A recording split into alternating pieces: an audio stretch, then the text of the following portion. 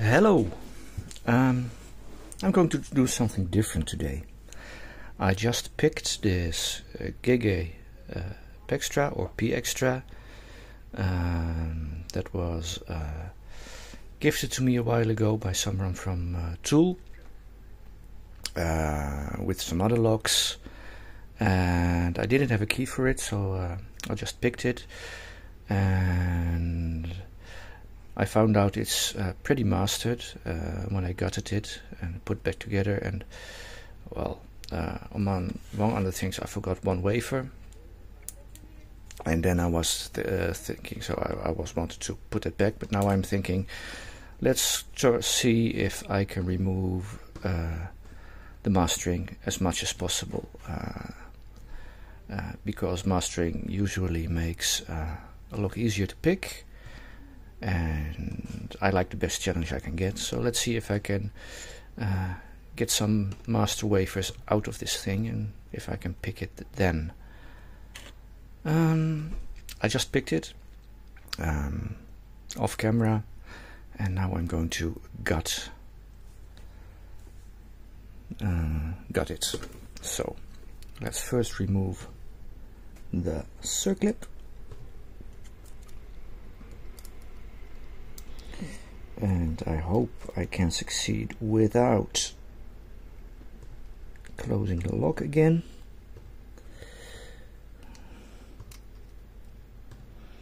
There we go.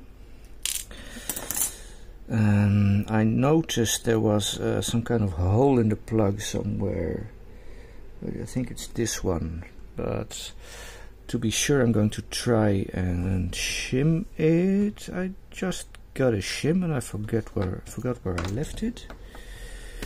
Ah, there it is.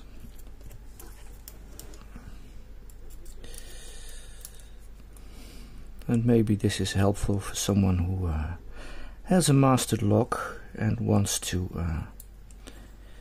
get rid of the mastering, because you can't just remove every wafer without thinking, because you then, I'll show you later, then you have the risk of having springs below the shear line.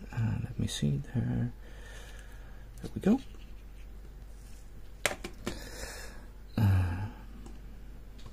Let's gut it first, and then I'll show the rest.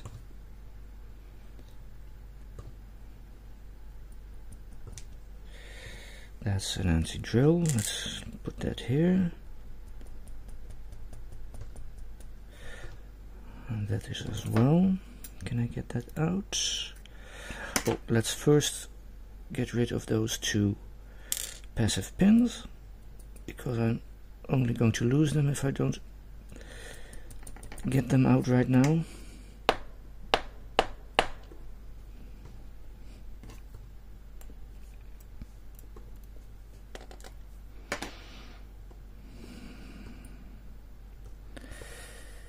And now time for the pins. Because I don't have a key, I might have to help them a little bit. They're a bit shy.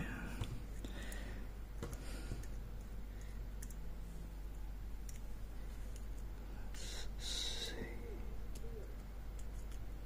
There we go. There we go. Pin 1, stack 1 isn't mastered, but the second one is.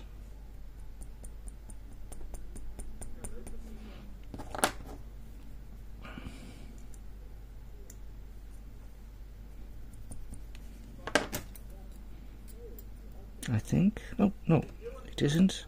Maybe that's where the wafer is from.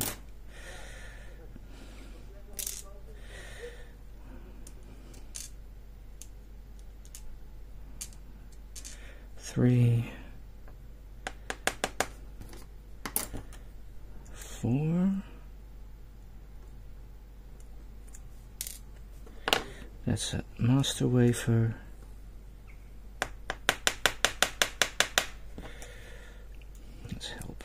Let's help that pin.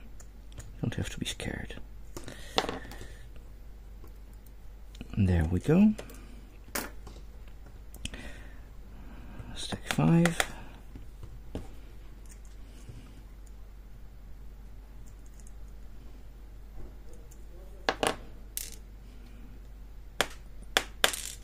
Oops, you shouldn't be there. There you go. And the last one isn't mastered. Let's get the driver pins out. Shim.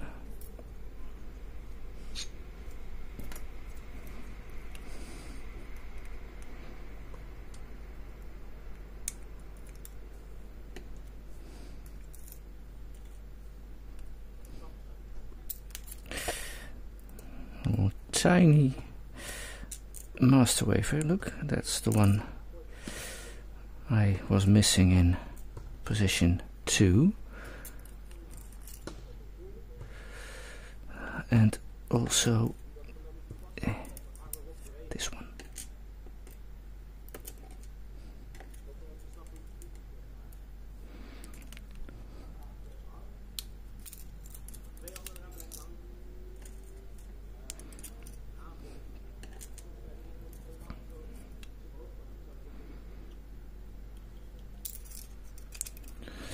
A barrel on 4. The spring doesn't want to come out. And let's go to the other side because it's easier to get to pins 5 and 6 from the back. 6. Very small spool.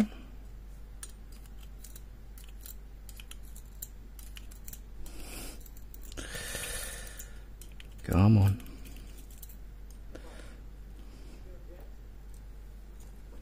And finally a small spool on 5.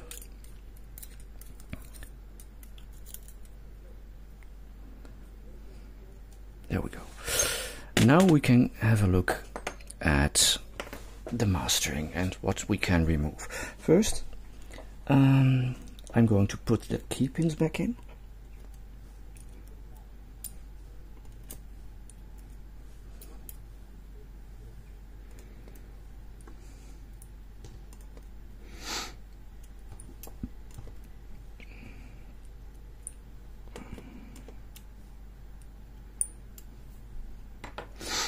Like that, and now we can see, for instance, if I would just put in 5, I would just put the spool in without the big master wafer. Let's close up first a bit. You can see that pin 5 is going quite deep. Should I just put the spool in without the master wafer, that driver pin would be below shear, and because of that the spring will be below shear as well. So if I put tension on the core, of course the spool won't bind because it's below shear completely. And if I pick the other stacks and I just 5 is left, there's nothing stopping me from turning the plug except this very flimsy spring, and that will get ruined and I'll have a broken lock. Someone is in a hurry. So stack 5 will have to keep the master wafer, because now nothing will be below shear. So that's the theory, and now I'm going to put this back. No, this. You can go back in, and the spool is going back. Key pin 6 can go back in as well. Now we're going to look at every stack if it's safe to remove the mastering. So there isn't any mastering in 1, as you can see. That's above shear, the driver. 2 has a very thin master wafer, but if I just put in the driver, it's above shear. So this one will be safe to leave out. Taking it out for now. And I'm removing the wafer to there, so I know I can leave it out. Then we go to stack 3. That is a very close one, and to be fair, I don't dare to leave that one out. I don't know how much margin there is between the plug and the housing, but if it's a little bit too much, I might ruin the spring. So I'm leaving that wafer in. Stack number 4, the barrel. If I put that one in, well, look at that. It doesn't even want to go in. That's funny. Maybe it's because, well, there is some overmilling there. Maybe this barrel is wider than the hole, and it can only drop in here because of, no, that's not it. Yeah, that's gotta be it. So I think it will be safe. Yeah, it really doesn't want to get in. It will be safe to leave that master wafer out. So let's move that. And stack 5, we already looked at that. That isn't safe to leave out.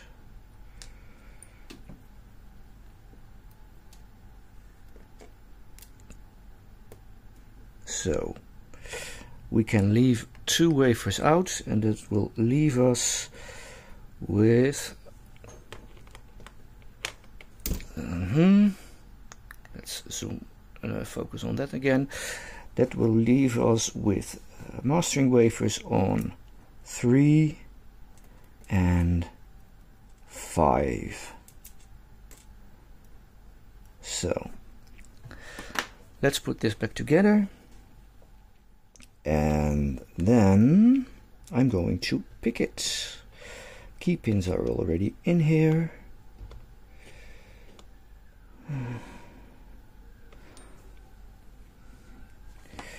Let's see if I can drop the wafers in as well. That makes assembly a bit easier. 1, 3. And if it doesn't want to, I'll just... No, that doesn't work. Okay, let's put them in here. I'm going to start in the back with 5. Oops, those springs are really flimsy. Let's change the focus just a little bit so you can see more.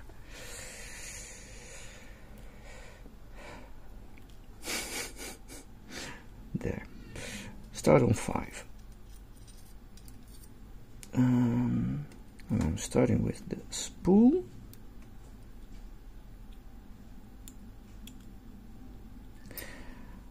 And then I'm adding the wafer. There you go. What I'm doing is I'm pushing the driver in the hole, pushing the spring down, and I use the follower to push against it, and it gets stuck, so it won't drop out again, and then I can push the driver down with my tweezers. Number 6. Little spool. All right. Number 4. Start with the spring. That's in place. Get the first part in, clamp it down with my follower and push it down with the tweezers. Stack 3. Ta-da! Spool first.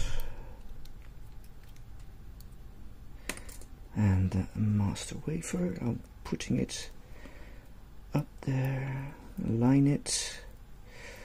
Because this is a little bit smaller, it's harder to grab onto. There, I'm pushing it down and it's on a position. 2. Just a standard steel anti-drill pin.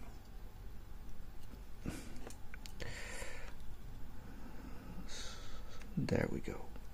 Here you can see I'm pushing against the driver pin with the follower, and that prevents it from getting out again, and then I'm pushing it down and it's in place. And then the last one,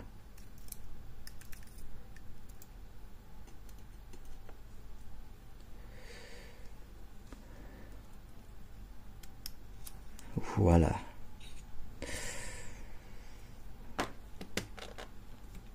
As you can see, this is the hole I'm a bit scared of. I don't think the pins will fit in there, but to be safe I'm still going to shim. If you're not certain about what's in a lock or if there are any trap holes, always try to shim. It will save you from a lot of trouble. There we go.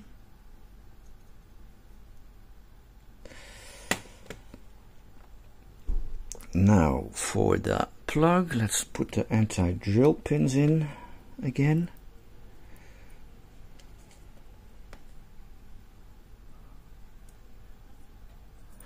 And of course the passive key control pins on the side. There we go. Also, because I don't have a key, shimming is extra wise, because if you look at that you can see nothing is at shear. So if a driver falls into the wrong hole, your lock is bricked. I'll have to pick out of it. If you can. I'm going to align it like this, because that hole won't be in the way then, just that little ridge, but the shim should prevent anything from falling down into that.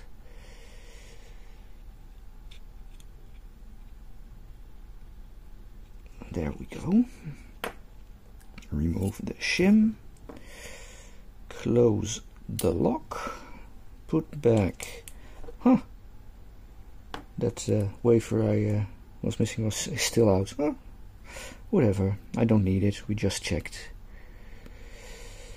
Put the C-clip back on, and now I have a Gege pExtra with only 2 master wafers. Alright, so it's in the vise. Now let's see if I can pick it.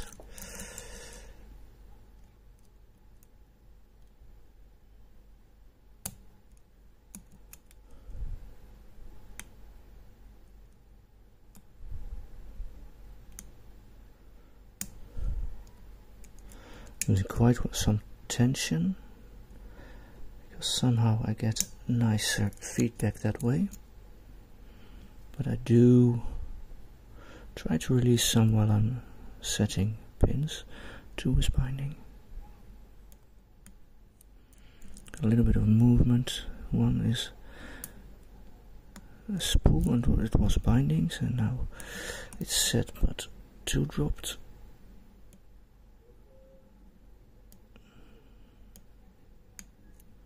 There we go. And now I think 6 is binding, so let's slowly release some tension. Okay, something dropped. 2 again. That's okay. We'll just set it again. There we go. Now, let's have a look. What could be is that everything is in the overmilling now, or some pins, and they just need a little tap.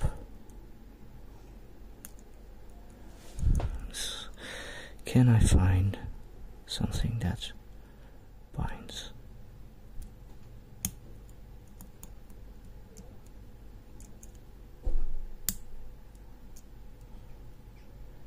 Six needed a tap. 5 a tap. Not sure about 5, so let's check the rest first. There we go. 1 needed a tap out of the milling, and we're open. So let's gut this. Of course, you already know what's in there, but doesn't hurt to show it again.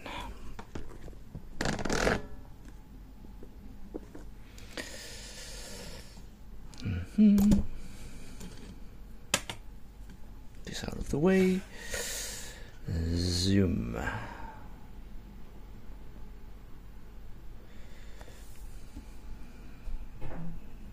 There we go.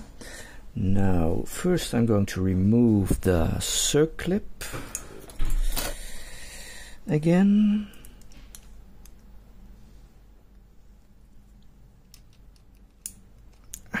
It's snapped back. I don't want to accidentally close the lock because I'll have to pick it again. But I'm getting there. There we go. That's the circlip. Let's insert the shim and gut this real quick.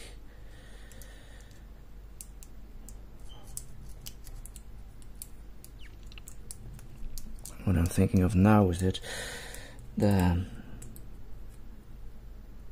cam was quite hard to remove as well, but could have shown that as well to teach something, but well, too late for that now.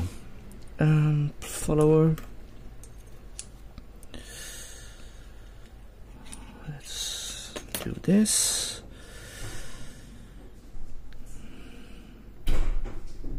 Oh, anti-drill.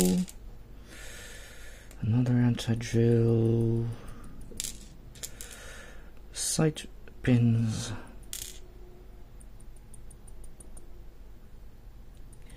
Come out, wherever you are.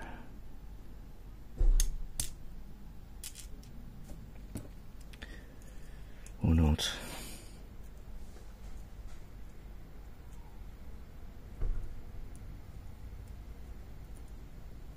There you go. Just needed a little nudge.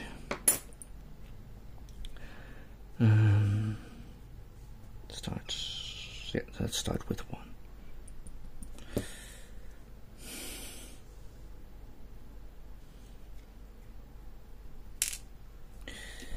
Standard keep-in. These keep-ins are very round.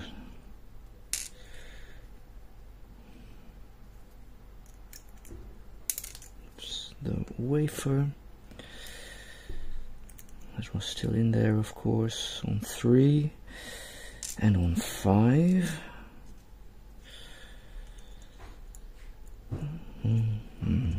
Four first. Ta-da. 5, first the wafer and the key pin in there, and 6 is last. Let's get the driver pins. I'm going to start with 6.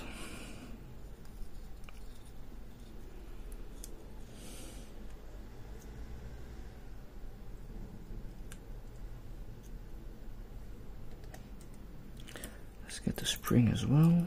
Oh, these springs are so annoying to get out.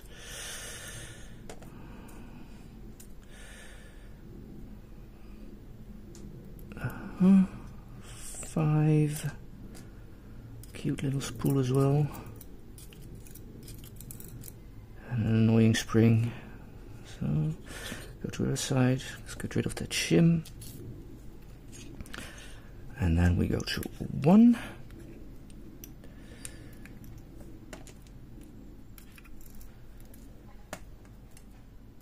2, the standard driver.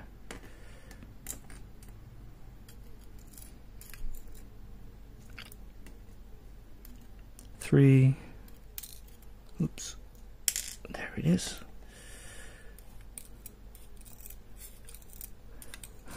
Including the spring that didn't want to come out. There we go. And 4. The barrel. Let's get the spring as well. Let's show some detail. First the plug. Here you can see the overmilling and the nasty keyway, but I don't know if you can see that, but you can pick through this wording, so it looks worse than it is. You can just go from the bottom and up. Now let's show you a close-up of the pins. So all standard key pins and Gege spools there, and a nice barrel. So that's the Gege pExtra picked and gutted. Thank you for watching, and I hope it was helpful for someone. If it was, let me know. I like that. Have a nice day.